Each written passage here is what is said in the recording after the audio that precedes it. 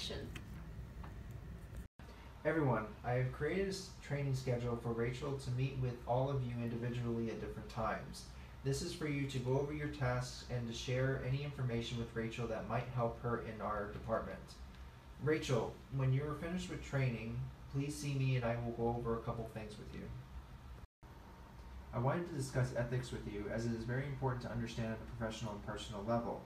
Our company has a code of ethics that you need to read over and completely understand. If you or another coworker ever goes against these rules, it could lead to punishment. If you have any questions on ethics, feel free to ask me. I don't have any questions right now. I'm all set. What is my next step? Now that you are finished with your training, I want to assign you to your first project, just to see what you have learned and what you still need assistance with. I will email you an Excel sheet with some financial information on it.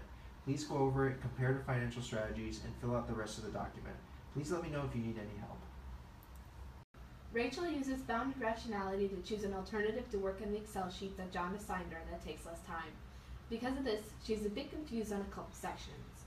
She sends the Excel sheet back to John and meets him in his office to discuss the project. And this is how you complete this process for this last step. If you don't mind me asking now that we're finished, what made you become a financial analysis? Well, I have always been interested in my finance classes in college. I love the ways you can calculate future values for different investments and predict how they will perform in the future. My father was also a financial analyst, and I loved seeing what he did. Wow, those are the same reasons I became a financial analyst too. If you were free tomorrow night, I would enjoy having dinner with you to get to know you better. Aw, John, I would love to.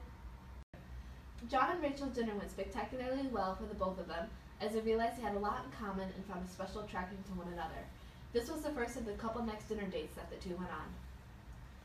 Back at the office, John accidentally starts to show some favoritism towards Rachel. Wow, you've been doing an amazing job adjusting to this position, Rachel. I am very impressed. Aw, thank you, John. You're too sweet. Hee. However, James notices that John is giving more attention to Rachel. He can't help but think something besides a professional friendship is going on. Will James figure out Rachel and John have been going on dates? Will this even be allowed at the office? Stay tuned to find out in the next episode of To Love or Not to Love.